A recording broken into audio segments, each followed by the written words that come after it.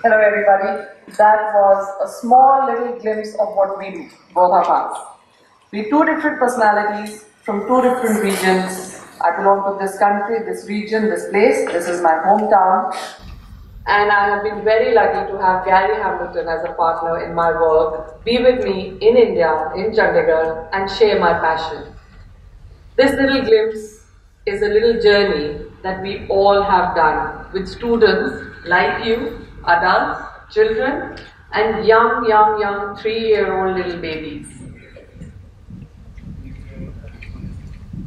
That's some of our work. People ask me, how do you do these little lines? It's a small little form. It's just my hands and my heart. It's an obsession. Why? I live through it. I breathe with it. It's my journey. It's my everyday. It's something that gives me strength to get up the next day and say, wow, it's a weekend. And on a Monday, I'm back to it. Wow, it's a Monday morning. How? Where are we with it? Hello. Garry, what do you feel when you come to India? Well, I guess, yeah, I'm busy wherever I am, whether I'm back in Australia or whether I'm here, but it's been very special coming here to India, and I spend probably pretty much as much time here as I do back in Australia, especially over the last 4 years. The way I ended up getting my background, I started into this when I was 16, so I've been doing it for over 40 years now. I won't tell you exactly how many years, but I love it just as much as I did from the first day I started, and if not more. So, and there are a lot of people on the planet that actually love being potters, and that's what I am. So he is always very modest with the art he does. But what's special? There are potters in the country. There's potters around the world. Garry is amongst the few potters living, breathing, working, earning every day from this art form, and he makes close to 100 pieces a day. 100 all by himself. 100 pieces of clay wedged, weighed, put on the wheel, done a production, turned the next day, kept aside to dry, put in the kiln, get them out, put it back with the glaze, fire it to about 30-20 and out. I have been doing pottery for the last 11 years, and believe you me, it's not easy. We wear the most messy clothes, and that's us. And we go to cafes in Chandigarh where we find, will they allow us to sit here? Yes, they do, because I think that's our skin, that's how we breathe. So Garry is amongst the only ones in India, of course, when he is here, who does this kind of production in Chandigarh. Where do all these pots go? Millions and millions that he's done till date in these 45 years, he has no idea. But I have had the opportunity to travel to Australia and work in his studio and the galleries where he supplies work. I have been lucky to meet people who've seen a casserole and asked, hey, is this done by you? I picked something like this some 20 odd years ago in one of those markets. Wow, that's a product. And that's a product that's living and breathing till date with people. So what you see here is something very special.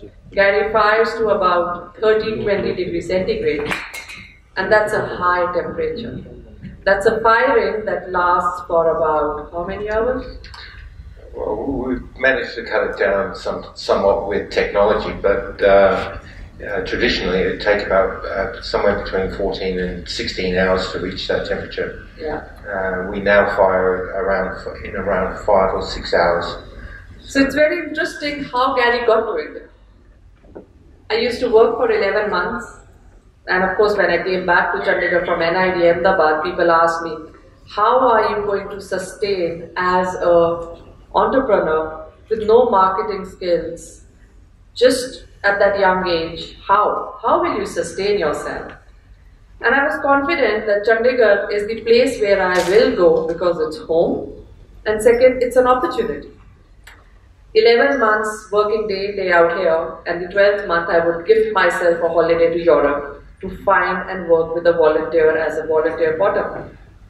One of my trips, someone told me, if you're looking for color, head to Australia or New Zealand. And there I switched. I said, okay, let me find a potter who will be happy to have me as an employee or a worker or a labor. I wrote to Garry because I found him online, and he refused. Oops, he refused. It didn't go well, but I insisted that he could come to India and share his little passion. If I couldn't go, I could get him over. And I had this little dream, why couldn't my country or my potter's community or ceramics reach that zenith that people have achieved in the world? Garry came down to work at NID for a good 5 days, and those 5 days have converted to 5 years gradually. We've been lucky, challenged, and we've been questioned many times. What's the point for you doing pottery at this high temperature when we don't have fuel efficient kilns?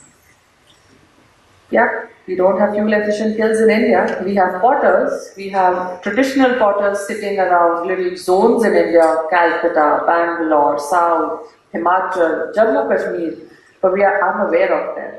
They're closing every day, you know, they are just shutting business. The government is shutting businesses for them. Why?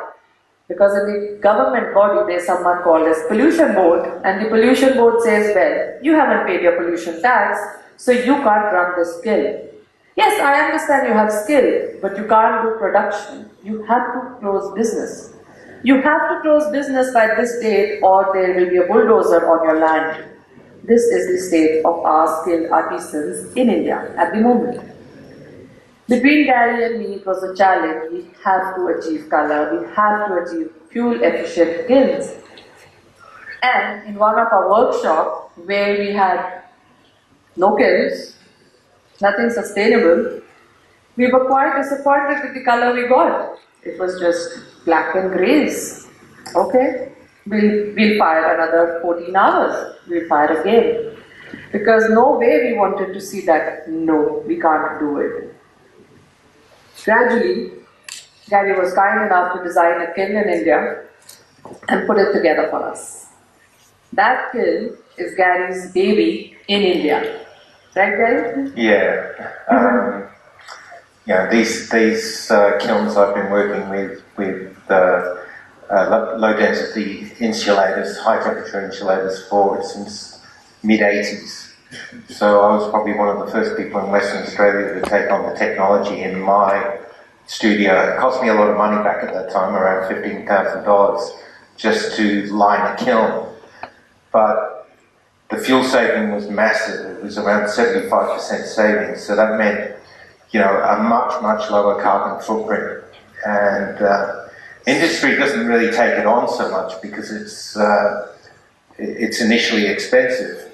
And people are more interested in profits generally than they are. So we fired to about 1320 in 5.5 hours. We've installed about 13 kilns till now, and our students have been supporting us. We've got a wide range of color that we share. We've got products that speak for us, which we customize. And we have a huge palette of students, all kinds, all levels, all age groups, who come to my studio for me and for Garry to learn from us. What's our dream? Follow your passion. It will thrive within you one day. It gives you the courage to live. No matter what the world says, it is the way for us to go. I'm sure Garry shares the same passion, and it's been great. It's been a great journey for both of us here. Yeah? Absolutely. Yeah. It was something a bit different, actually, getting to meet up with Japneet. Initially, when she asked me if she could come and work in my studio, I had to try and explain that the Australian Immigration Department is sort of very hard to deal with, and they don't like people just. It's very hard to get somebody here.